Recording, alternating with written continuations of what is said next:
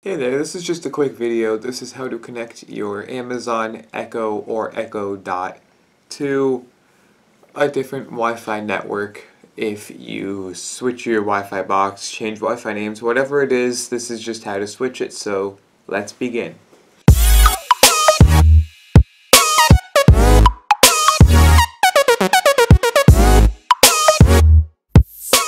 So if you go over here, you fire up the Amazon Alexa app. It does take time to load. They really should fix that because it shouldn't have to take like 20 seconds. It should be able to go right away. But once you do load it up, you go into the settings here, and then you have to find yourself your Amazon Echo. Mine just Asher's Echo. Then from there should be an option to click Update Wi-Fi. And what this says to do is to press the action button for 5 seconds. So, you drag your Amazon Echo out. I gotta pull it around.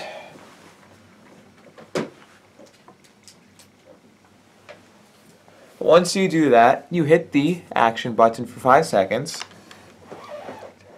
4, 5.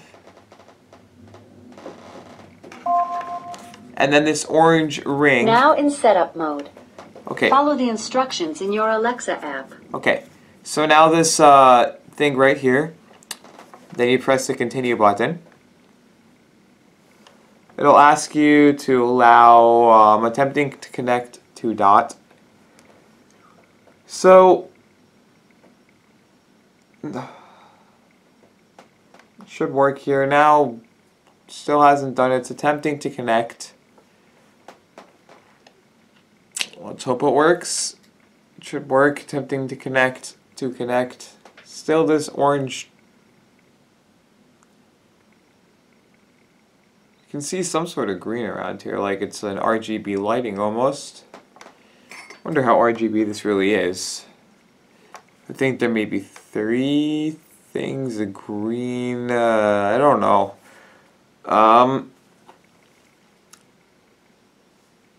Hello, do you need to be going like that or something?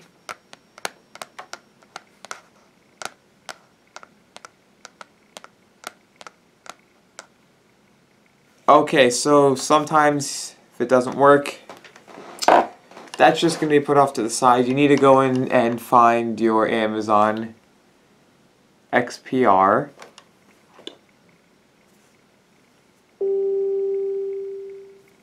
You've connected to Echo Dot. Go ahead and finish the setup in your Alexa app.